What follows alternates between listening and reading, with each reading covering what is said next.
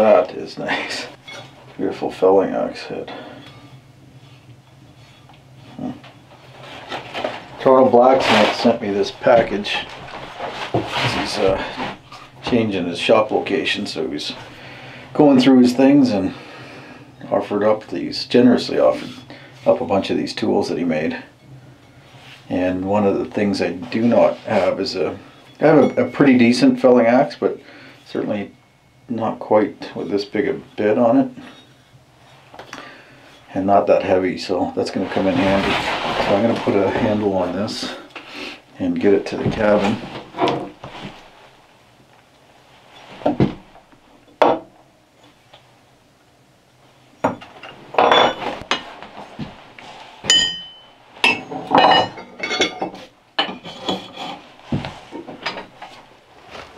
Fair enough. A couple of better planks though.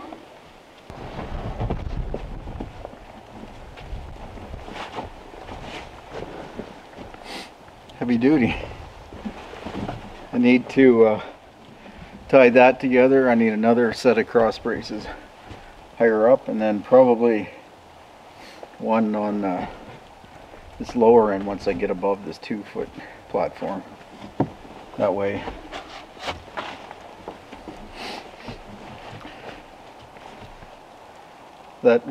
I can have it braced without being in my way. So obviously if I put cross bracing across the front here, I'm going to end up having it in my way as I'm trying to work on the log.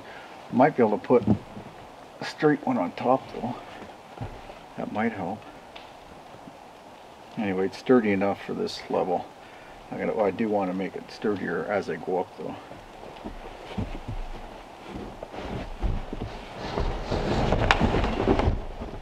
Hey everybody, welcome back to the cabin.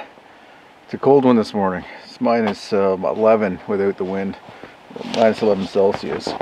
And as you can see, we've got some more snow and a lot more forecast to come over the next about 36 hours. But where I'm at, it's going to be a mix of snow, rain, sleet, ice pellets. So it's going to be interesting to see what we actually get and what that does to my work site here.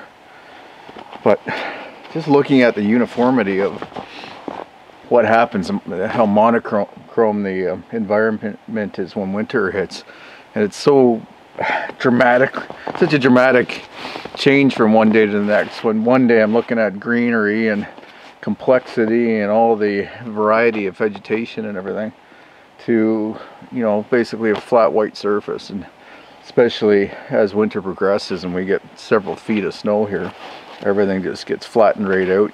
You can snowmobile, walk, or snowshoe, or ski right over top of obstructions like all this mess down here. That'll end up just being flat, and you can walk over it and you forget how difficult the terrain it is to navigate typically. But yeah, it just evens it out, and it's kind of like adding culture to chaos. So you get this environment of complexity and variety, like I said, with tons of different color variations, a variety of vegetation and wildlife. That's also another shocking thing. So you get all this life, and then all of a sudden no life when snow comes, or very, very little life. In fact, you think there's an animal behind every tree, and you discover in the winter by the lack of tracks that's not true. There's actually very little active wildlife in a typical northern climate or environment like this. You know, a lot of that is because the winter conditions are so harsh, the food is so scarce, and the temperature is so difficult, and the snow so deep for maneuvering, that it automatically reduces population of wildlife. So moose, yeah, there's several moose around here, and they're going to come in and out feeding on my maples here, but they're not tons. There's not tons. The deer, they're just traveling through here at this time of year to head to their yards. So you'll get a whole bunch of deer in one spot, typically in a coniferous forest where the snow is held up in the trees and the branches instead of on the ground, so the snow depths are lesser. Get lowlands, so the ground is there's more rotting vegetation, in the ground and groundwater that's not freezing. So that tends to kind of add some heat, some melting. So all the animals kind of congregate in areas like that. And then there's just mass voids throughout the rest of the landscape. It kind of reminds me, and it just hit me for some reason when this snow fell, this movement in interior design, interior decorating to white and gray monochromatic simple indoor landscapes or environments. To me, it's always been so confusing, but I can see just the way our society has developed, and the point we're at in modernity is, it's like there's a fear of complexity and a fear of wild, and a fear of wild spaces. And the trend has been to create this simplistic, safe environment inside. You know, I live in Ontario, Canada, and we have the estimates vary, but from what I've read, 250,000 lakes over 25 acres in this province, and over 1.25 million if you include lakes, rivers, and water bodies over 1 acre in size. So this, for example, would be considered a water body, but it's not considered a lake. You know, I get a pond here, a pond up there, you know, maybe 5-acre pond up at the top of this, and then maybe a 20-acre pond, I would say, up at the top that feeds most of this watershed here, this creek, that continues to grow as it gets downstream. But my point is that in this province, traditionally, we've had the urban population and then this cottage industry where people go to their cottages, have a secondary home, essentially a vacation home, that's in Ontario, north of the major development, which is along the lakeshore, along the lakeshore of Lake Ontario, but also that's the border to the U.S. So climate is so much different. Like down there, it could be sunny right now and well above zero, with hardly any snow all winter typically. And then you come up just a few hours north, and you can get into many feet of snow in a much colder climate. So people tended to develop and live and work in those areas, and then come up into the north to play. So the cottages are lined like every accessible lake in the province. So everybody flocks to there. And in the past, these cottages were rustic. They were, you know, a lot of them off-grid or very low in amenities. And they're rustically built, so more natural. So you had, you know, wood interiors and stone fireplaces, and just a real getaway from the modern lifestyle.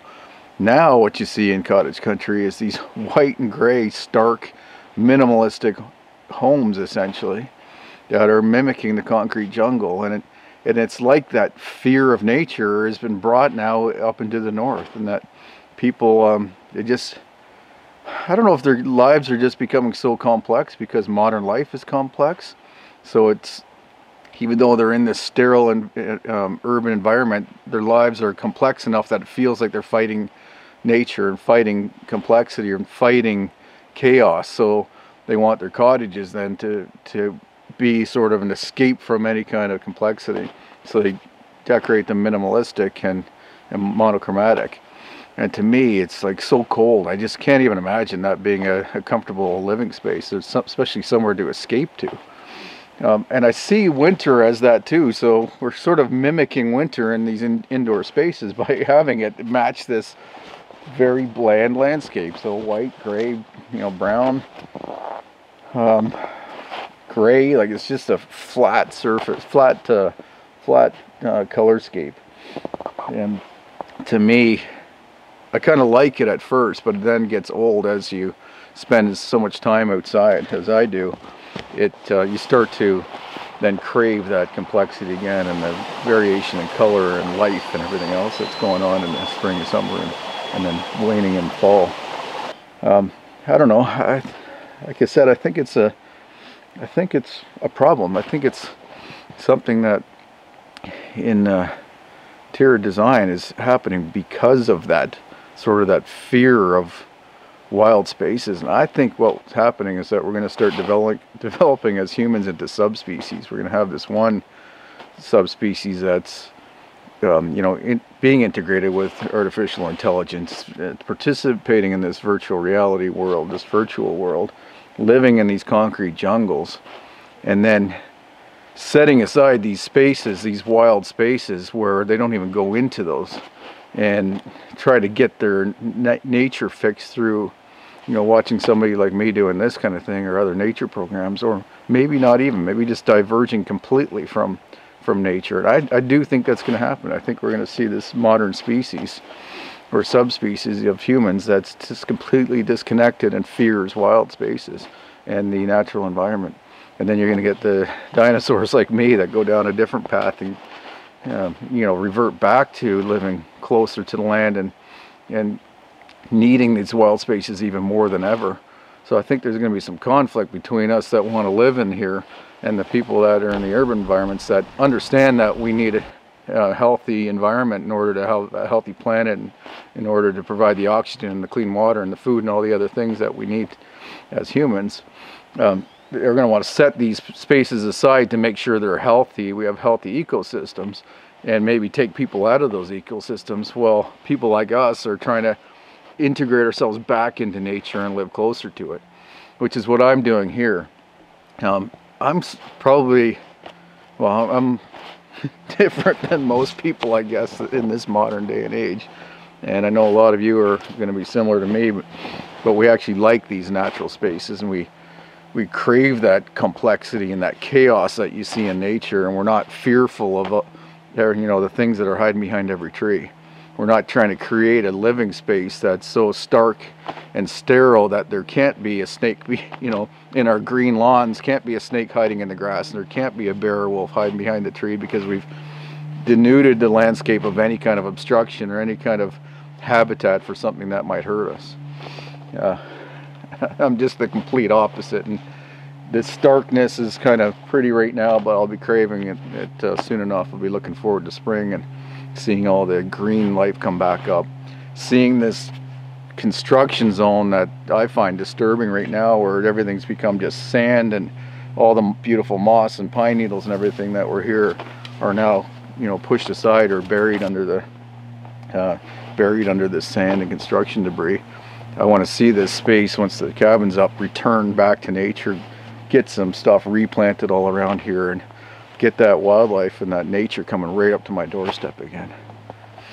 I hope that enough people continue to see that and appreciate that, and go in that direction rather than into that modern sterile direction that humanity seems to be going in, and kind of embrace this and find ways to work within it instead of against it.